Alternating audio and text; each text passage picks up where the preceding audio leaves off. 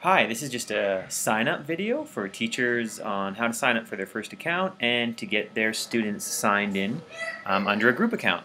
So first thing you're going to do is just go to tinkercad.com up here. Once you're there, it'll take you to this front page here.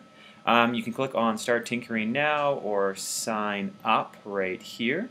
So I'm just going to click on Sign Up. It'll take you to this page here. I'm just going to put my country that I'm in. I'm actually in Canada right now, so just scroll up. There it is right there. I'm going to put my month, October, my date of birth, 13th, and then down here, 1975. And then I'm just going to click Next right here. And then it's going to ask for an email. So I'm going to put that in, and then I'm just going to put a password there for that. Okay, I agree, and create account. Okay, so once the account has been created, I'm just going to just click Done down on the bottom here. It's going to redirect me and take me into my Tinkercad account. Okay, so rather than go through all these kind of first steps here, what we want to do is we want to go to Teach right here up on the top. Just click that. And then we're just going to go down here. We're just going to click on the little icon that says Teacher right there. And then we're going to click down on the Apply button right there.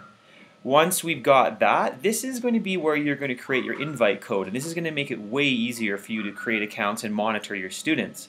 So all you need to do here is click on Create an Invite Code, and you can it tells you what that does here, and just click off I am an educator right there.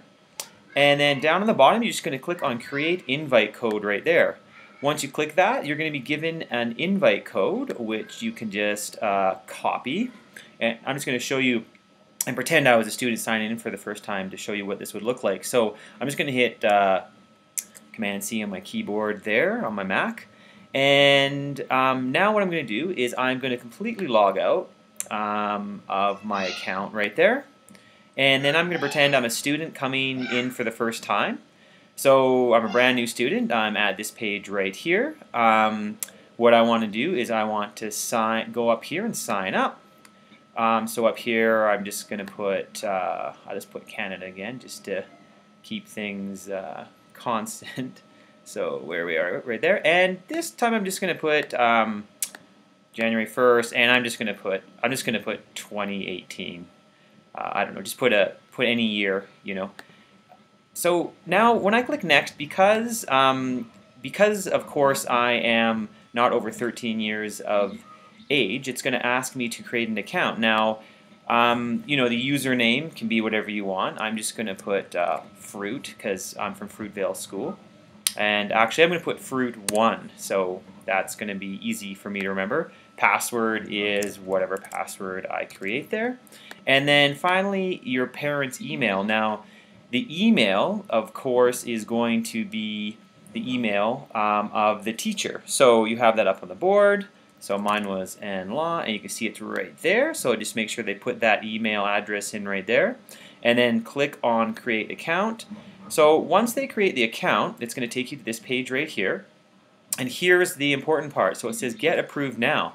And there's where the invite code comes in. So all you have to do is put that invite code in there that we got for our students. Click Get Approved. And suddenly, your students all have accounts, and they can just start right in by creating a new design and getting right in on building whatever they want. And then in the next video, I'll just show you how those students will populate on your list. And yeah, it's an awesome way to get all your students in one place, and really easy way to get all your students online and using Tinkercad quickly. Thanks.